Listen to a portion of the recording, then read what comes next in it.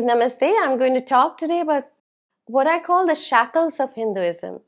Today there is a trend in our world of a pivot point of Indic Renaissance, how we have started to acknowledge our Hindu identity and not feel ashamed about it. I think this is happening like after 1,000 years. When the colonizations began, whether it was the Islamic invasions or the British colonization, somewhere the Hindu identity not only became diluted, corrupted, and polluted, but it also became a slur. During the Islamic times, the Hindu word became a slur. It was carried on as a pejorative during the British times as well, where Hindu with Hindoo still remains a word that was used in a pejorative manner.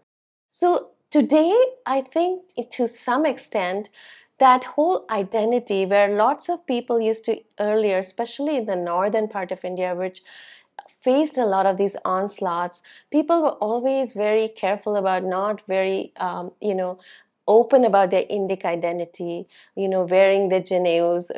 I remember the janeu used to be a ceremony that happened pretty much before your wedding day, or, because it was a problem to wear a janeu. The genociding that used to happen was counted with the janeu, whether it was during the Islamic times, when thousands and thousands of Hindus were killed, the janeu was used to count the weight of, the number of people that had been killed. So as a trophy. So I think there was a stigma attached to being a Hindu. There was a stigma to wearing your tilak. There was a stigma to putting on your Hindu identity, which today I think in many ways we are breaking those shackles of Hinduism. We have started to break them, and I want to recount some of them, which are, I think, still the layers of the onion are peeling, and we still have work to do. So this is an unpacking of some of the layers that I feel, are still a work in progress for us. I want to talk first about the de-weaponization process that happened during the Islamic invasions, where Hindus were not many times allowed to mount a horse in front of the Islamists, where they were not allowed to hold their weapons. It continued during the British times, right? It continued. In fact, the British were much more ruthless because their extraction economy was at a much which was a much harder hit on the Hindu and even the Muslim population. But the Hindu, the majority Hindu, became a major victim of the de-weaponization program. As such, if the Nihangs, who were the last vestige of the Hindu or the Sikh who did not give up their weapons, were hunted down and killed if they did not give up their weapons. Many of them fled down south where the kings protected them. And the Kalari Payattu, our martial arts, were banned, and people who tried to practice them were hunted down and killed. So this was a major time of cleansing and genociding of Hindus, not only through these kind of de-weaponization programs, but also through man-made famines during the British times, extraction economy, Criminal Tribes Act. So we have been through so much in all these years as Hindus that transgenerational trauma does carry on. And today we do experience the genocides. The shackles that bind us are the fear of these ethnic cleansings that happen wherever Hindus lose their majority. It happens with changing demographics, right? It happens due to land grabs like in Bangladesh. It happens by decimation of our population, abduction of our minor girls like in Pakistan. And in India, it happens in the form of love jihad. Love jihad is actually something that is contested so much. There is a new movie coming soon on Kerala, and the number of girls that have been converted and then used as human bombs in Afghanistan or as terrorists in Syria. But this or sex slaves even. Love jihad in India, though, is a reality. I have done documentation on this, and in 2022, there were 45 girls who were seduced in love jihad and then killed mercilessly, lethally, brutally um, by Muslim men who claimed to be their lover. So if you look at that number, there was another research that was conducted by another media house that said that every week one girl is seduced in love jihad. And according to my calculation, based on news media reports, every third week, every 23rd day, one of these girls is killed brutally. You know, we've seen Shraddha Talwarkar's case where she's packed into a refrigerator in 35 pieces. We've seen the case of a girl in a suitcase after her murder. We've seen the case of Nikita Tomar killed in broad daylight. This is gruesome form of Hinduphobia, and this is the sort of shackles that remain because there is a low level violence that continues randomly. What we have, with Dr. Omendra Ratne coined the term rules, which is random, unceasing, low level violence that keeps those shackles on Hindus and their identities alive all the time because the state is not able to protect. Also, then, as a second point, I want to say the shackles of conversions, the ethnocides. Now, the irony of these ethnocides is that sometimes it is the Hindus themselves who aid that process of conversion. Just yesterday I was talking to a girl who was telling me how she used to go around collecting donations from Hindus to send to churches and to the tribals where conversions used to happen. And she realized that only late, very late. I have personally, as a child, donated half of my pocket money in my convent school to the poor box. And though I thought that money was going to the Adivasis, right? I thought that money was going to help them. Little did I know that that money is being used to convert them. Now, conversion, like my parents used to say, at least the Christians are doing something for the tribals.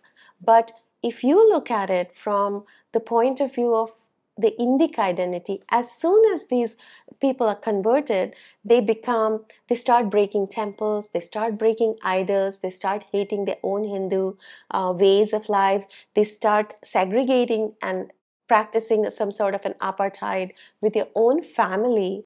And this is something I've seen. I was in Jabua recently, and I've seen some of these sort of in the Bhil community, which is considered a tribal community. I've seen, first of all, sometimes they hide their identity, but then I heard of a concept called Bhilstan.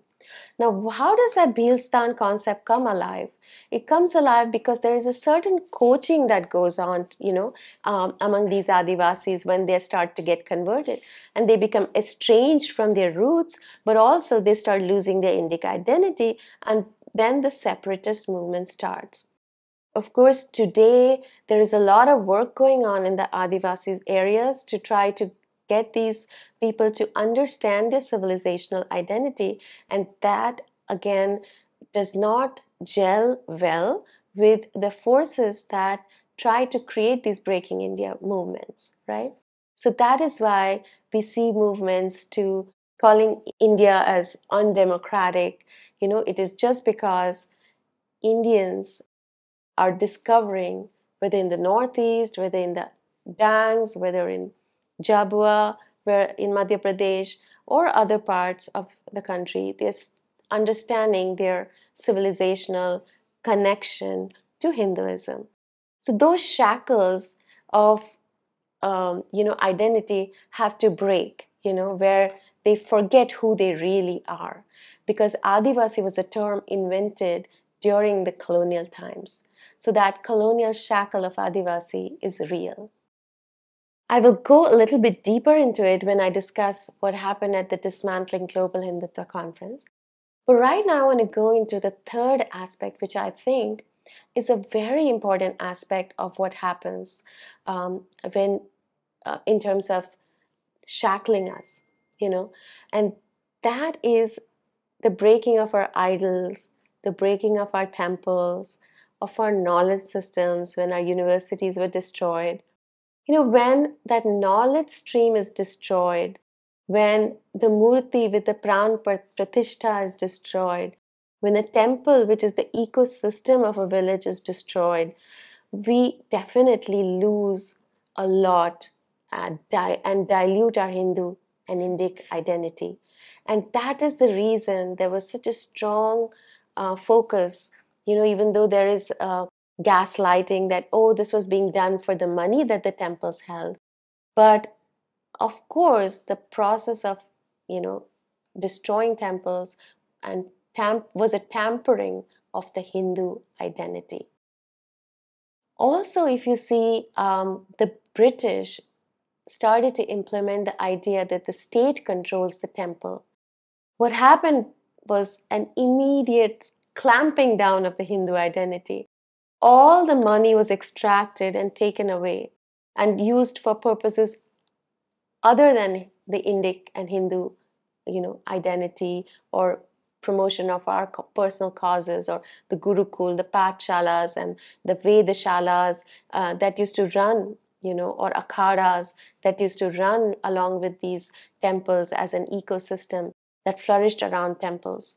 So those are very important parts of the symbolism or the semiotics, or even actually hard, economics of temples that was destroyed, and we still stay under that shackle of state control as far as our temples are concerned.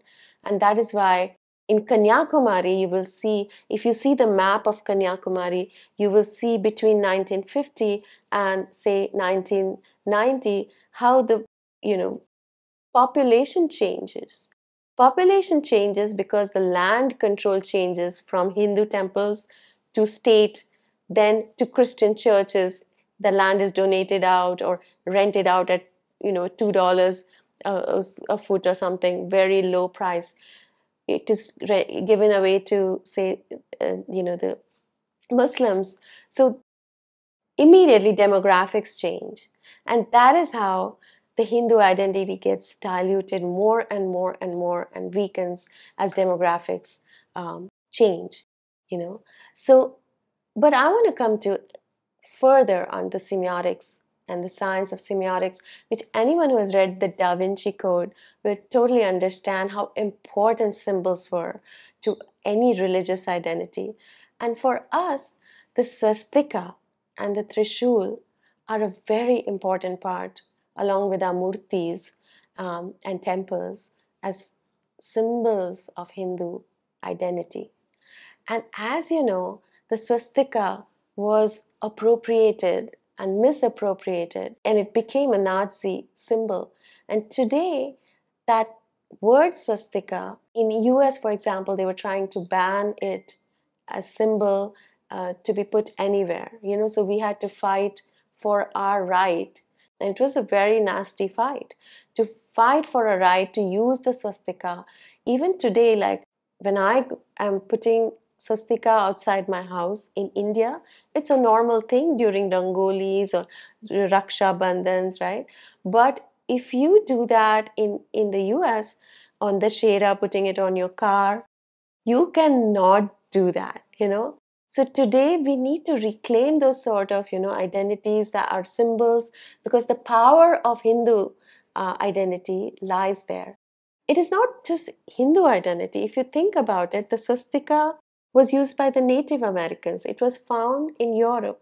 It was found in Russia. It was found in Turkey even. It was found all over the world. In Buddhism, in Japan, everywhere. In Japan, in fact, wherever there's a temple, if you look at the map on Google Map, they have a swastika drawn there. So the point is that this is an identity of what existed before the red, white, and green forces took over.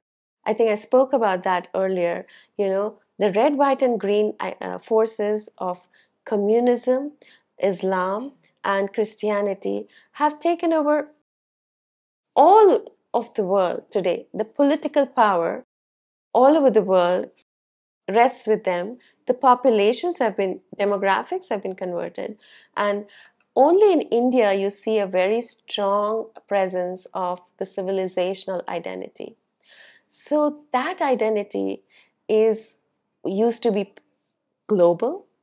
The swastika being global also means that that identity, that civilization used to be global in some form or the other.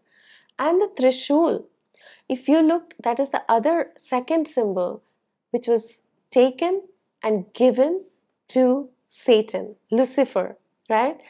Trishul was held by, I think, Neptune, by Triton, in Greek and Roman theology, by Zeus, right? So Trishul, aap dekhoge ki it was all over again, different religions.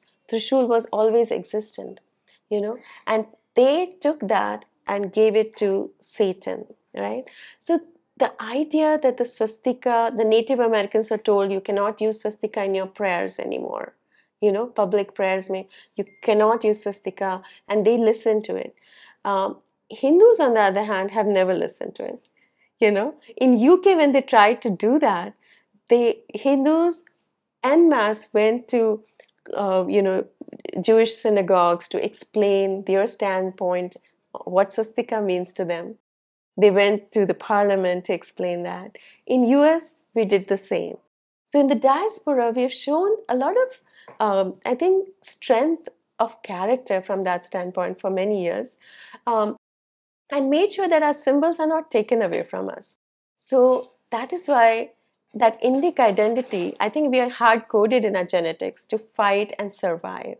From Maharana Pratap to Shivaji, and now even us in our small forms, we keep fighting and making sure that our identity is not taken away from us. Now we come to the subtler forms of how our identity gets shackled, right? And that happens in academia and in media. I mean, we've never had control over academic discourse. After our universities broke and were destroyed, our gurukuls were totally not just condemned, but they were completely done away with during the British times. So our identities were also defined by the others, right? And which is why our history always showed us as the vanquished, because, as they say, as long as the hunter is writing the story, the lion is never going to be the victor, right? So that in itself is something we have to conquer if we have to break the shackles. And I think it is slowly happening with alternate media. We have been able to talk about it. Today, there is a political power in India, at least, that helps to promote Indic identities. That there is a renaissance in terms of temple rejuvenation. And those are important aspects to reclaiming our identity. Now, shackles of Hinduism are also perpetrated by theories like the Aryan Dravidian theory. As we speak of the swastika, we can never forget the word Aryan was created and appropriated by the racist theories, and Aryan supremacy has become a standard term for white supremacy in the world. So, how come swastika, Aryan, and the trident or the trishul are all three taken away from us, and made into some ugly symbols in this world? It is also part of the Aryan Dravidian theory. Now, if you look at the racist theories in this world, what you'll find is that there were racist theories. That was a racial time. The colonizers were always looking at things from a racial perspective because the doctrine of discovery told them that you are the whites, you are meant to conquer the world, and wherever you find people who are not Christians, you will, you have the right to kill them or convert them. So those kind of theories have gone away. Theories of course, blood libel, blood purity, scientific racism, which was used to create the whole caste narrative or caste censuses, those have gone away. No one talks about them. They've been banned by the UN, actually, United Nations. The science of phrenology, which said that the white race has bigger heads, so they have bigger brains, and hence everyone else is lower than them. So that does not deserve the same treatment. So those kind of theories, the Hamitic hypothesis, they've all been done away with. Nobody even talks about them. But the Aryan Dravidian theory, which actually also comes from the same time frame, right? And it has the same sort of framework of is perpetrated even today. And um, when we try to decolonize from it, with all the evidence that we have around it, with the satellite imageries and with genetics and other linguistic studies that have been conducted, yet the Aryan Dravidian trope does not go away from our you know existence, from our existing academia. So that legacy is also a shackle around us because it continues to perpetrate in creating the Aryan Dravidian divide. And it is great that there is a big movement towards creating that Tamil Sanskrit Sangam, and building the bridges between the North and the South India, which I think was a major part of social engineering that the British did at that time. So I think that is an important thing to remember, that I don't think we even owe an explanation as to why that theory should go away. It should go away because it is a racist theory. That is a simple reason why it needs to be relegated to the trash bin. So I think that, along with the fact that many of our murtis have come back, from the museums, as long as they stayed in the museums in glass cages, the power of those murtis was tied down. I think the Modi government having brought them back and installed them back in the Indic context, I think that is very liberating to us, and that is why these are layers of onion that keep peeling, and it shows that our Indic identity can be brought back, and the symbolism around it cannot be ignored. I want to say this because think about it from the Ram Mandir perspective, right?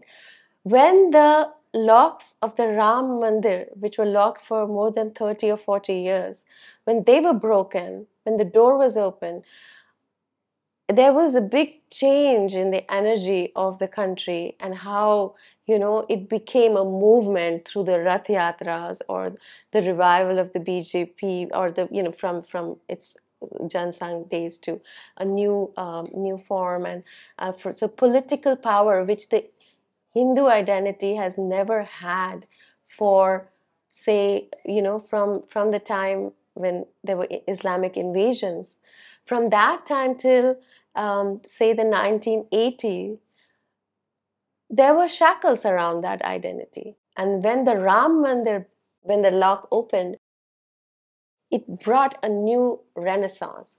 So that is why I say semiotics and symbols and reclaiming of our temples and murtis and swastik and trishul are so important, that it has to come back to us in all its positivity, and all that negativity has to be removed in whatever way and however we can do it. I think from that, I want to say that this inflicts upon us a lot of mental trauma.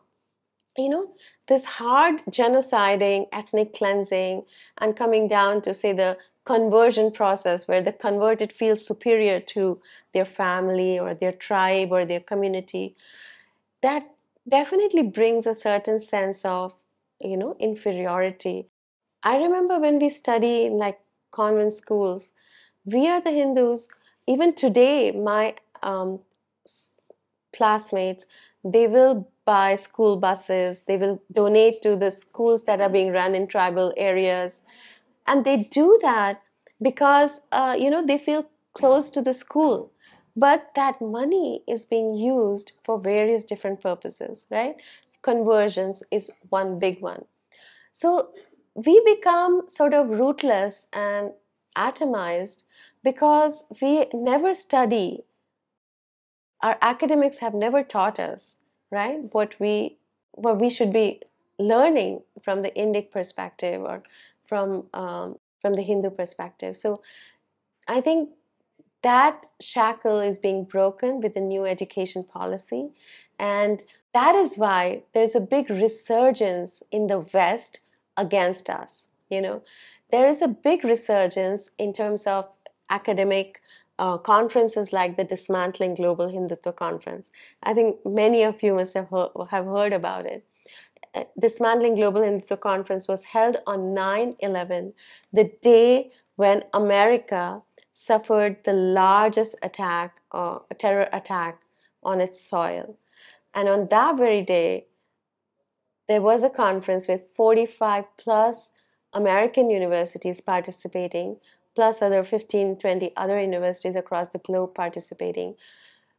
And the conference was called Dismantling Global Hindutva, and it had a RSS being yanked out with a hammer, RSS sort of a puppet, being yanked out with a hammer out of its cog.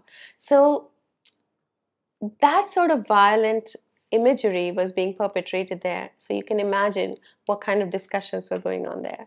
I did a sentiment analysis of the conference and transcripts of the conference to understand what was being spoken at this conference.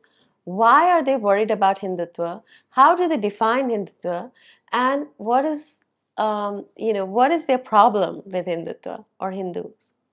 And very interesting facts came through during that conference.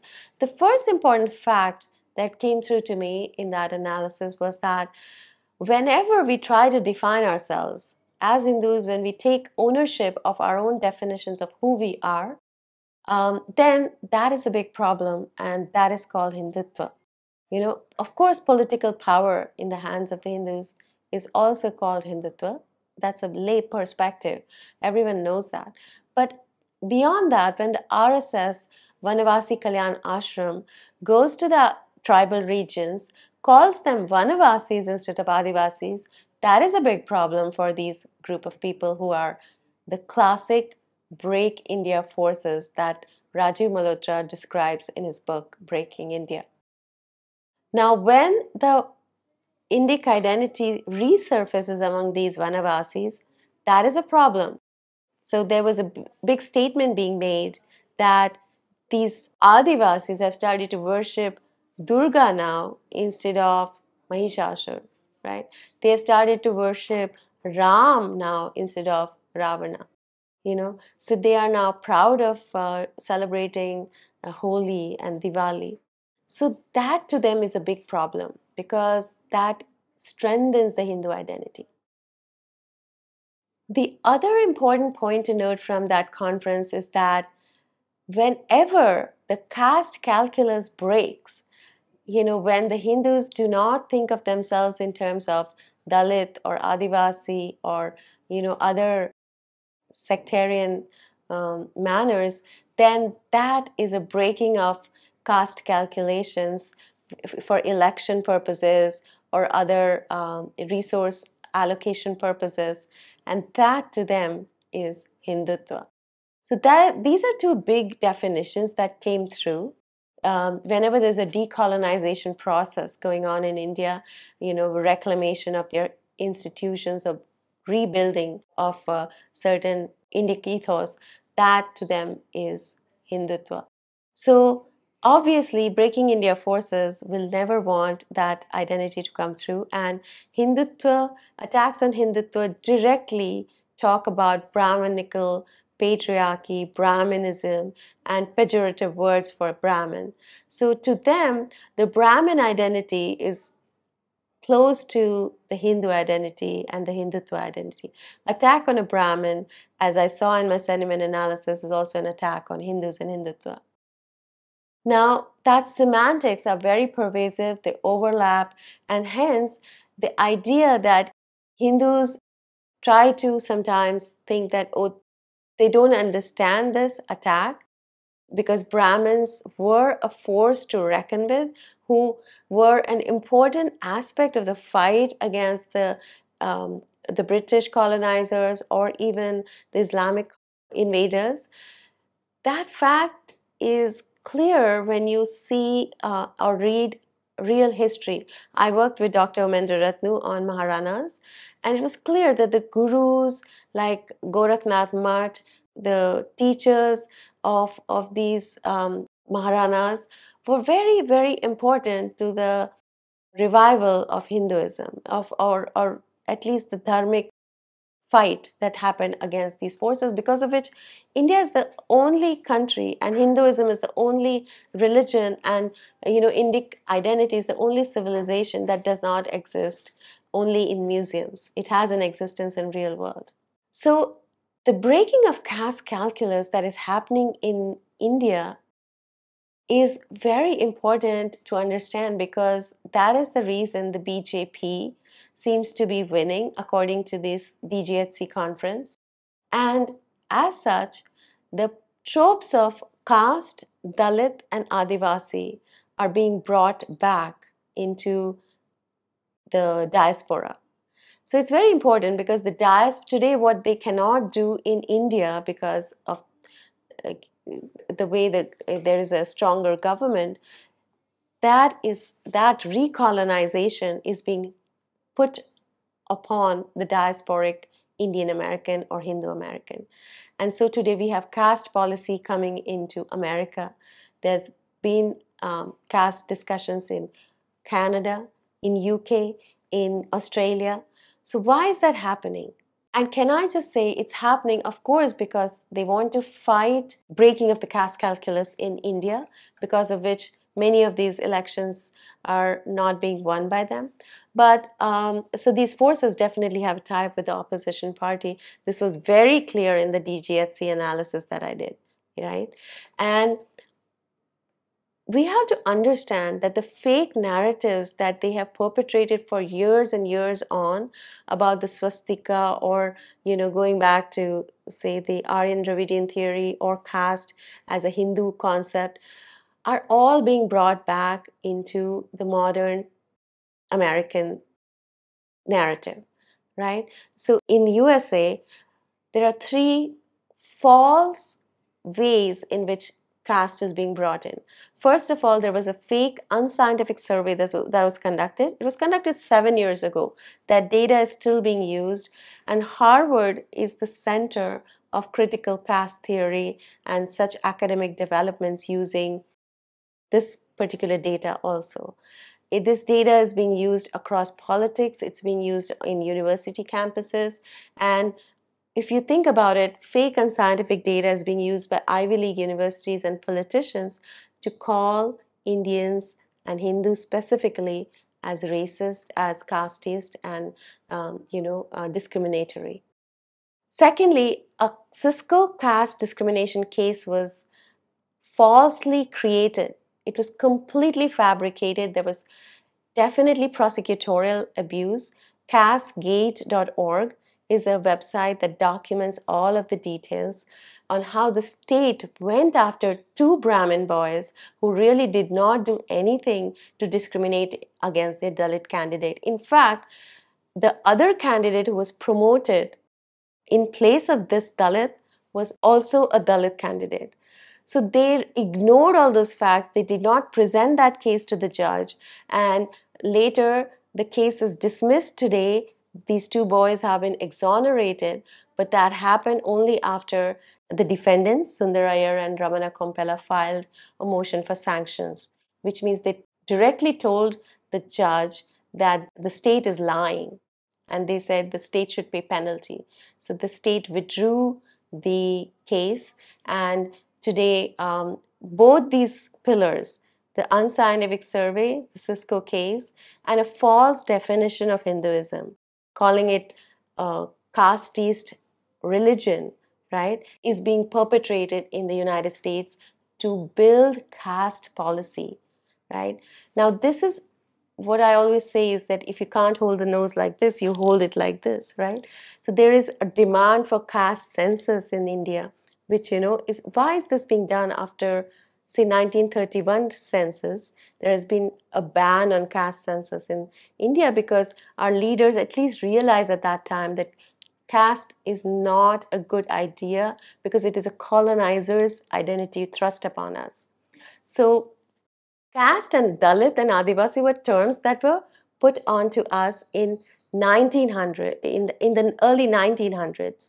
And because of that, these three terms are being brought back again in the diaspora, creating what I call the recolonization of the Hindu Americans, right? So these are important things to remember. And today, Brahmin defamation is becoming common in social media, on Twitter, on Facebook. People go after, even in the Dismantling Global Hinduism conference, they literally said that people with last names like Iyer, last names like Mukherjee, Trivedi, Sharma, are casteist and Brahminical, and so they should be, treated as criminals. So this reminds you of the Criminal Tribes Act of the 1871 that the British imposed, where they actually said that if you are from this particular tribe, you are a criminal and you can be killed at birth. So this is the sort of hate and Hinduphobia and Brahmin hate that we are facing in the US, right? And on social media. And there have been studies done by for the Jewish anti-Semitic tropes and for Hindu tropes in the US, which show that if there is social media hate, it translates into physical hate on the ground.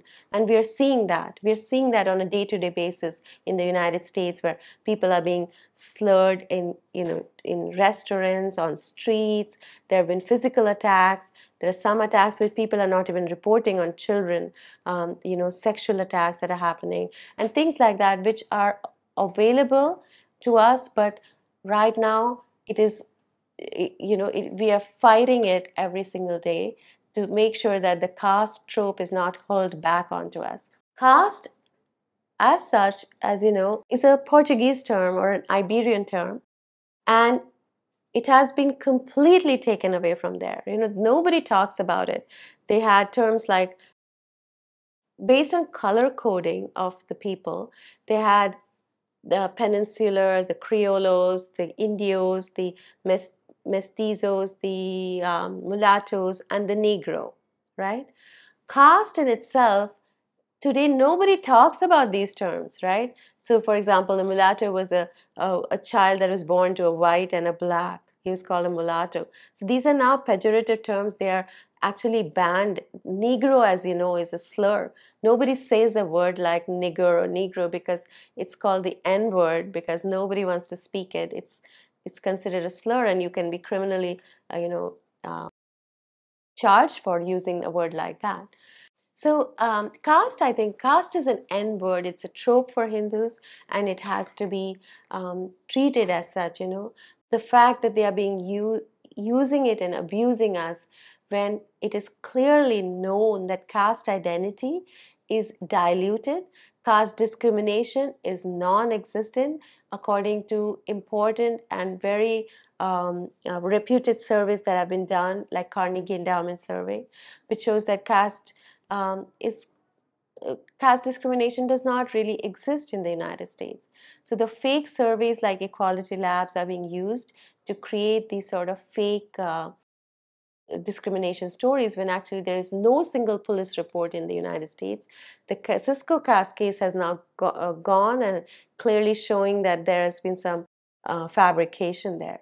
So that sort of brings me to the end of the shackles, because the fact that we have to break this caste shackle, also is probably dissolving caste consciousness, as Pandit Satish Sharma always says to me, that is probably our biggest goal at this time.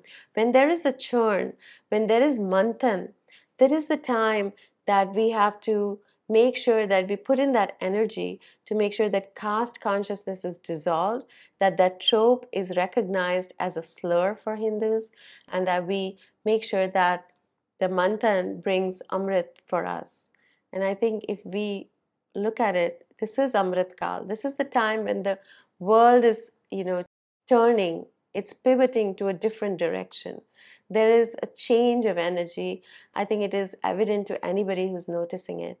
And this century has to be that time when we break all these shackles that I spoke about, and I think many others that most people here, would probably be able to recognize, and make sure that we come out of it stronger and establish a dharmic civilization, a dharmic world, with if I go back to the de-weaponization, then bring back the Kshatriya spirit, the indomitable spirit which fought for the right with dharma. You know, there was never the idea that everything is fair in love and war. There was always rules. There was the dharma behind all. There was never any capturing of women or, average people were never troubled. War was fought between people who were on the battlefield. So, those kind of lofty ideas, the glorious heritage that we carry, is what we need to reclaim and rebuild. And that has to happen starting from academia downwards into the battlefields of real life, and building our own terminologies, our own vocabulary of how we talk. The fact that we still use caste for jati, varna, and kula to define ourselves, I think is in itself something we have to separate out, peel out those layers and throw them away. Because jati, I have studied that, the word jati comes in Gujarat, for example, the word jati is called nati. And it actually comes from the root word of same as gyan. So if you think about it, knowledge streams were formed into community and called jatis. So even though people keep saying that it was about birth-based occupation, actually Nati, as it is known in Gujarat, is actually the same na that is used in Gnan, and that same word is used in, same letter is used in Jati. So that is the sort of understanding of our own identity that we need to get back to make sure that we are not falling into the trap of how they define us, and make sure we bring back the dharmic energies, the subtler sciences of intuition and subtler sciences of understanding energy. Like, that is what our lifestyle used to be, the sustainable way of life. And also the decentralized model, right? The decentralized model where knowledge was also free and decentralized, as what made us Vishwaguru. Wealth in itself was decentralized. There was never the oligarchic models which were created during the European Renaissance. I think the Indic Renaissance will bring back a lot more dharmic energy. The four Purusharths that are part of our Indic or Hindu way of thinking. If you think about it, the Western world only functions on artha and kama. If you think of the idea of dharma, that really does not play into this sort of world where it's a rat race, or you think about all is fair in love and war, or those kind of power plays that are particularly part of our culture today, where fratricide is not considered, fratricide is normalized, it's not considered a big deal, where entire communities are being wiped out when there are Shia Sunni wars, or there are wars between the 1,000-year wars between Christianity and Islam. This huge huge loss of lives that have happened over these years, and that the dharmic world should basically look into if we build our own pillars, look into how we can energize dharma, and also the concept of moksha, which I think was an integral part of living. Whether you are a sculptor, or whether you are, working in scholarly fields, or in the fields as an agriculturist, every single person was coded into understanding that there was Maya and that there is moksha. So that understanding, I think, has to become sort of much more mainstream into the world, because actually the world is looking at us. It is looking at us for knowledge. When I see the average person, not the political person, but the average person is looking at how they can bring back that spiritual energy into their lives, bring that spirit, and they're fascinated by Hinduism. So Hindu dharmic knowledge has to build outreach to the entire world, and I think many of our gurus are doing that.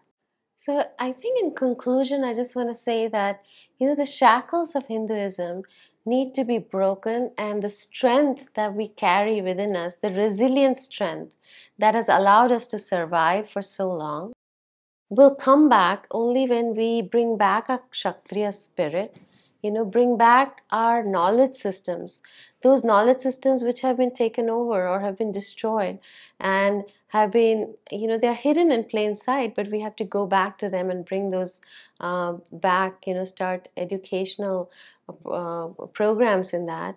And also the idea that the strength that Bharat has, or the Indic identity has, is also the strength of the Devi.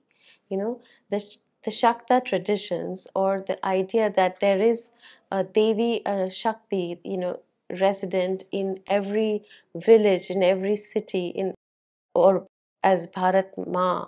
And that is carried over to the entire world, as a knowledge system that needs to perpetrate, so that there is a balancing of complementary energies, which at this time are definitely lopsided. There is an over domination of the masculine energy, which is why, though we have lip service to climate change and sustainability, that gratitude towards the energy and that prayerfulness towards the Shakti is missing. So that needs to come back, and I think that is a tradition that needs to go all over the world. And that in itself will help us break those shackles that keep the what is known as the pagan world tied down. And I think Hinduism is that seed at this time, dharma, seed of dharma, that can help propagate it to the entire world.